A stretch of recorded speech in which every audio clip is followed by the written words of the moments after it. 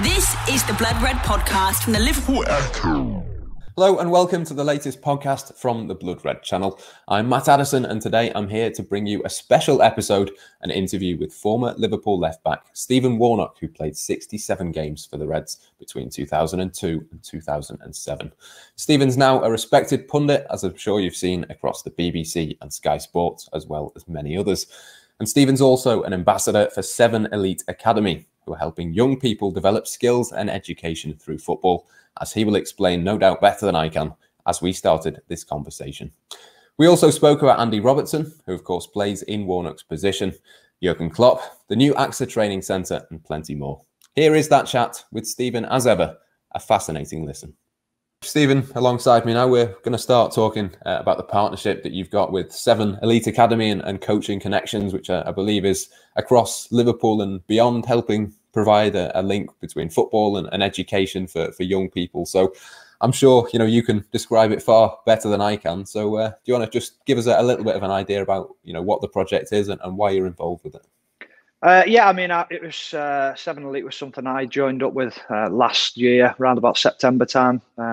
Went to the setup in Liverpool, then found myself across in Salt Lake City working with the youngsters on the training field and just trying to get a little bit of advice. And I was approached this year to be an ambassador for the company. And they've linked up with Coaching Connexions to give the kids an education as well, to give them that opportunity to continue playing football, but also behind the scenes to educate them, to give them the opportunity then to go out to possibly America and go to university there to try and get education, a new way of life, if you like, as well. But it also gives the kids in Utah the opportunity to come across to England to study in Liverpool and educate themselves across this way. So the connection's been really sort of brilliant for all parties, and it's something that I'm very excited to be involved in. And what can people do to find out more about it if they're interested in coming along and finding out more? Is there a website or where would you advise them to go? Yeah, to be honest with you, I think 7 Elite's very active on all social media sort of platforms, as everything is these days. So if you want to have a look on the social media platforms, Coaching Connexions, 7 Elite, UK 7 Elite, just 7 Elite Academy as well, and you'll find all the information that's needed there. There's plenty of links in the bios, both on Twitter and Instagram, and then you've obviously got the website 7 Elite UK. So that's you'll find everything you need.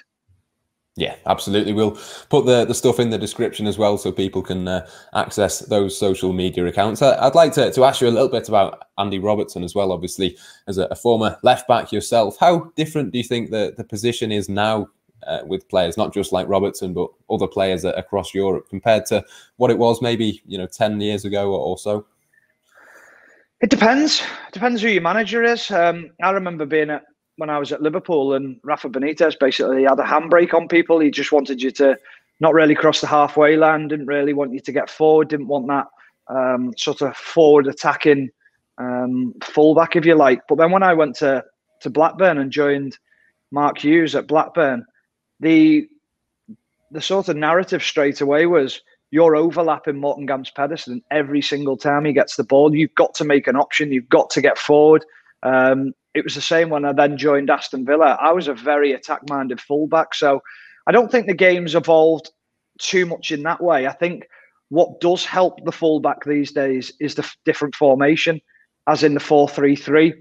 Midfielders are narrow. You've always got a higher, wider player who's possibly pushing his fullback a little bit more. So your runs forward are actually easier to make because of the midfield 3 not quite being able to get out to that side, and you don't necessarily have a wide right midfielder of a 4 who's constantly staying with you. So I think it's freed up a little bit more space for fullbacks, and that's how managers have counteracted the 4-3-3 system. In terms of Andy Robertson, where do you think he ranks among the best in that position at this moment in time? There's obviously other players around Europe who are performing at a high level, but do you think he is sort of up there with the top 2 or 3? I think there's him and Alphonso Davies. I think they're the 2 standout left backs in world football at the moment. I think Alphonso Davies is burst onto the scene. I think he's been phenomenal. Andy Robertson has proved it over a number of years, or a few years now, especially since he's stepped into the Liverpool team. What I love about Andy Robertson is there's never questions asked about him defensively. We know the qualities he has going forward, but we often look at defensive capabilities of a defender, of a fullback, and can they do that? I think, like you say now, is how's that perceived? How's a fullback looked at?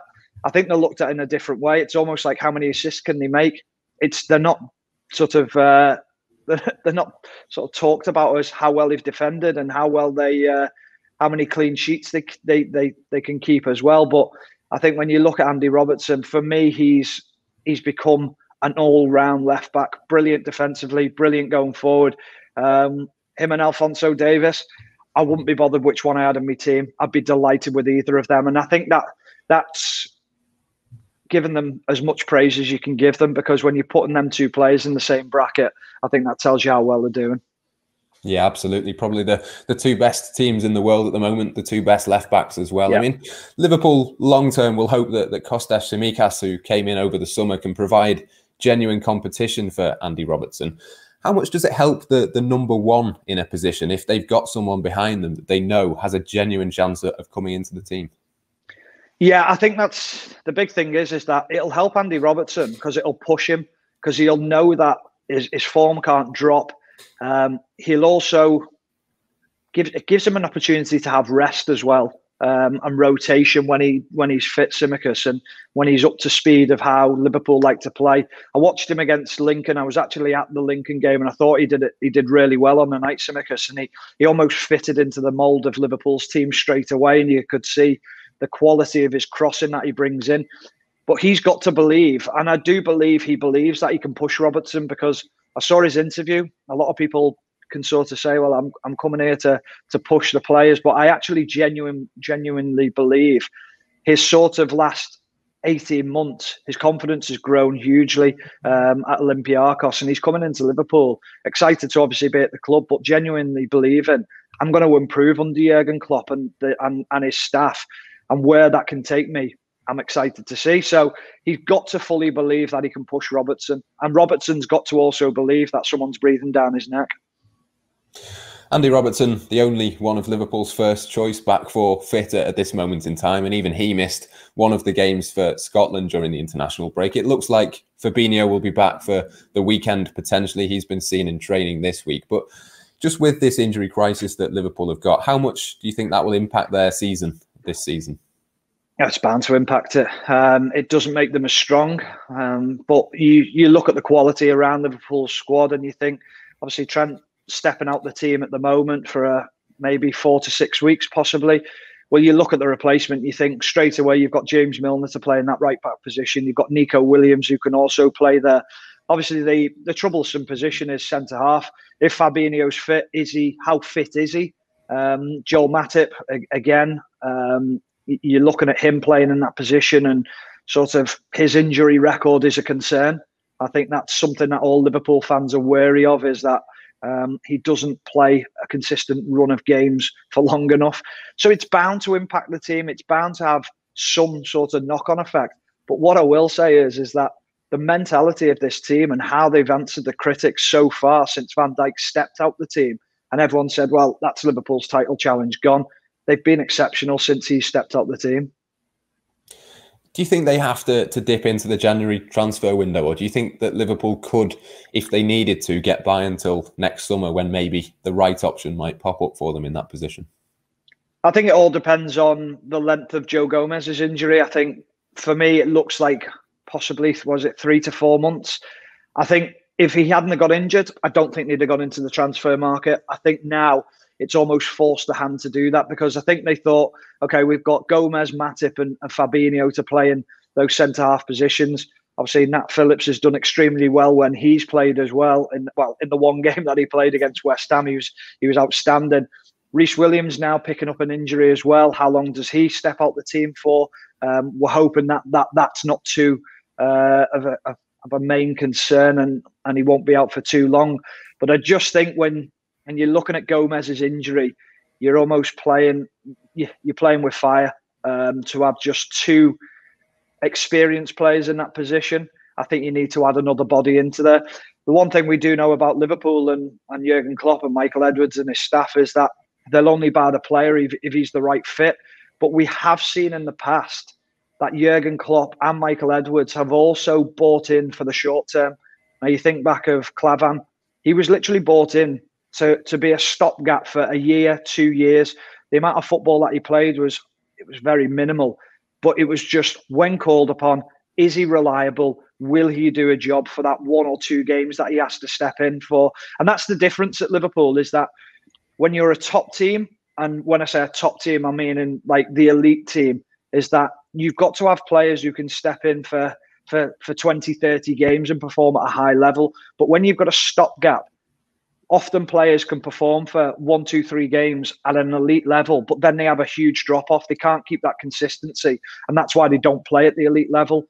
And that's what you're almost looking for, is that, okay, Matip and Fabinho are going to be your 1 and 2, but can that someone step in if Matip or Fabinho picks up a 2-3 week injury or gets a suspension to play at that level?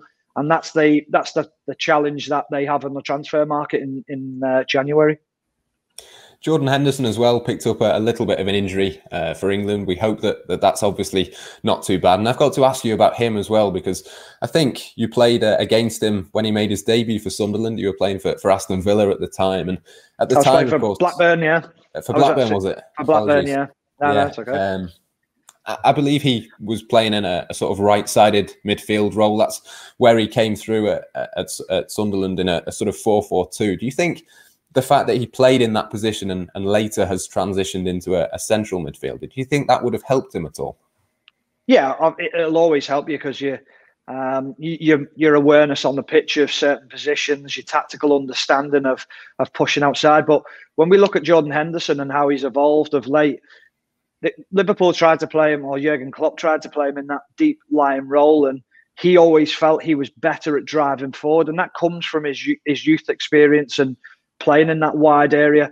He almost finds himself out in that wide area an awful lot. He likes to drift out onto that right-hand side, but higher up. And I think that obviously comes from his days of playing as a right midfielder when he was playing for Sunderland, and when he first joined Liverpool, he played in that wide right position as well. So it's not a surprise that he feels more comfortable in that right of a 3, because it almost is that sort of that wide of a 4, just tucking in ever so slightly. And in terms of, obviously, the weight lifted off Liverpool's shoulders, off Jordan Henderson's shoulders as well, to lift that Premier League title, I mean, how much do you think it was a big achievement for Henderson, not just as the captain, but as an individual as well, to be the one who helped Liverpool end that title drought? That must have been a huge thing for him. Yeah, you could see it in his face. I mean, to lift the European Cup the season before, and then to go on and lift the title after a 30-year wait, when you've had, obviously, Steven Gerrard tried his best to be that man to step forward, a local man. He's obviously gone into the footsteps of Gerrard, and many people have said he wasn't capable of filling the boots. He was never going to fill the boots of Gerrard, never going to be able to be that type of player. But what he is he's a different type of leader. He's very vocal on the pitch. I think we're all hearing him at the moment. There's plenty of videos circulating on on social media, where we're hearing Henderson talking people through the game, encouraging them, giving them tellings off when they need it, dragging them into positions. He is a fantastic leader. You can see it on the pitch. Having been an ex-professional, you can tell the qualities of a captain when you see them on the pitch and what they bring and how they try and sort of influence players in and around them, and not being afraid to have that voice. I think he's been unbelievable, and how he's sort of brushed off criticism, not only from outside influences, but also within Liverpool fans. He had a tough time with Liverpool fans, and he's fought through that. And I think that's why he's gained even more respect from the Liverpool fans as well. Phenomenal player, but phenomenal captain as well. And I think you see that from the players in and around him, how much respect that they have for him, and that speaks volumes for him. And you mentioned those videos that we've seen on Twitter and various places of him talking other players through the game. Is that a rare thing for a professional to do, or is that a difficult thing for people to do? Because presumably Jordan Henderson is not the only one, but it isn't necessarily something that everyone can do and have the confidence, as you say, to be able to do that on a football pitch. No, it is confidence. It's confidence to be able to concentrate not only on your game, but also being aware of what people need on the pitch, and whether that's just a little pat on the back or whether it's a little bit of encouragement, it's a well done, or whether it is turning around saying you need to be better. That's judging characters on the pitch and knowing the character of that person and knowing what to say at the right time and when to say it. That's a skill within itself. And again, that's why he is captain material, and that's why he is the captain of Liverpool Football Club. But it takes a lot to almost take away from your own game, to be able to bring everyone else's games in and around you, to sacrifice your own. And I'm not saying that he sacrifices his own, but you just wonder if he concentrated solely on his game, what level he could actually go to. But I think he's managed to find this incredible blend of making sure everyone else around him knows what he expects of them, but keeping his levels extremely high as well. Yeah, an absolutely huge part of this Liverpool team under Jurgen Klopp. I'm sure you get asked this a lot, Stephen, but how much would you have liked to have played under Jurgen Klopp? I mean, I say it all the time. Whenever anyone asks me this question, I say, tell me a ex-Liverpool player who wouldn't have. I don't think you'd find one who didn't want to play for him. This guy's just phenomenal. It's the type of football that as fans you want to watch. As players, you're desperate to play in it because you see how exciting it is, how hard to play against it is, how they smother teams, how they suffocate teams. That feeling that you must get. And what it does is it creates this buzz in and around the ground, and it creates a fear when you go to away grounds. And to have that aura about you as a team, to step out and play in that team must be phenomenal. I'd have loved to have played for Jurgen Klopp, and I don't think many wouldn't have. And you just wonder what would be like. I mean, I've been fortunate to be in a changing room with him before a game, which was the James Milner charity do, the charity game up at Celtic Park against Cillian Petrov's team, and he gave like sort of a brief little team talk, and you got a sort of an insight into the type of character he is and type of person he is. And he's so infectious. He's just that guy that you want to play for. And listen, Liverpool are more than lucky to have him. But it's a perfect match, isn't it? They work so well together because of the way that the club have backed him, the way that the fans adore him. I think he feels very happy living in the city, and he obviously loves the club as well. I'm sure there were lots of great qualities that each of the managers that you played under had, but does he sort of bring together the best of each of them, if that makes sense? Oh, absolutely. I mean, I love his passion on the sideline. You're looking across and he's kicking every ball, and that's very easy to say about a lot of managers, but I honestly feel that he's so involved in the game and the way that he approaches it. He never lets players drop the standards. If you do, you know about it, no matter what the result is. I think the biggest sort of show of that was against Atalanta away, where they're 5-0 up, and he's still proclaiming that Liverpool should have had a penalty and protesting with the fourth official, and gets himself booked. But that shows how much it means to him. Listen, I'm sure there's very tough times at times behind the scenes, where long hours and the stress of the game and making sure things are right, especially in these very difficult moments. But he's just tactically superb. I think the biggest thing for me is that I remember when he first come in and he said heavy metal, heavy metal, heavy metal, and it was almost like Kevin Keegan at Newcastle will score more goals than you. But now it's got to the point where he's adapted his management skill, and he's learned that, okay, we can't do that within the Premier League. It's much stronger than the Bundesliga. There's tougher teams. The gulf's not as big from top to bottom. And he's adapted his tactics, and he's just got better and better year on, year out since he's been at Liverpool. And it's great to see. He's been a big driver, of course, towards the new AXA training centre that Liverpool have moved into this week. I just wanted to ask you, really, as an academy player, as somebody who's at Liverpool now, how much of a difference would that make to that group of players, knowing now that the first team is literally just next door? It's a sort of genuine, actual tangible path from the academy to the first team. How much of a difference will that make?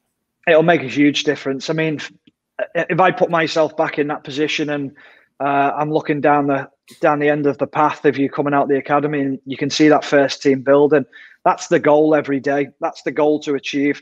It's, will Jurgen Klopp come and watch our training session today? Will any of the first team staff be coming out to see us? Will any of the first team players just have a wander down and perhaps chat to any of us? Will they find themselves in the building having a bite to eat? Will the phone go to say, listen, we need 4 academy players up at the first team today. We want to have a look at them. Will that be me? And I just think that difference of being right on the doorstep of the first team is great, not only for the academy players, but for Jurgen Klopp as well. Because to drive from Melwood to Kirby and back to Melwood, whatever it might be, that's a couple of hours out of his day, which he's probably thinking, I need that time to be preparing for certain things. Now he jumps on probably a golf trolley or whatever it might be, drives himself down to the training pitches, has a quick discussion with the staff, little monitor over the training session, picks the players up in the academy, gives them a huge lift to see the manager there, gives the staff a huge lift, and he might just see something on the pitch and go, I like him, I like the look of him, or who have you got your eye on here, who are we looking at, what are we looking to do? And he just drops a few snippets into the coaches of the academy staff, and suddenly you've got new ideas within the training setup. So I think it's huge. I think it's hugely positive for not only the academy but the first team as well. Yeah, an absolutely massive move. Stephen, thank you so much for speaking to us. It's been an absolute pleasure. No problem. Thanks for having me on.